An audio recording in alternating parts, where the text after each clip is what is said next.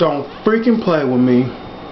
I cannot believe Brittany Murphy from 8 Mile, Clueless, Dressel's Class, and all these other movies I've seen her in passed away from a heart attack.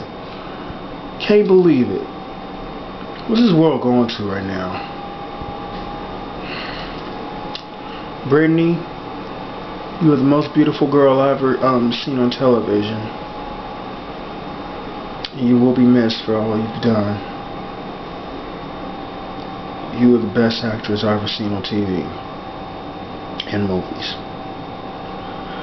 I'll be praying for all the actors that worked with her through the few years ago and stuff.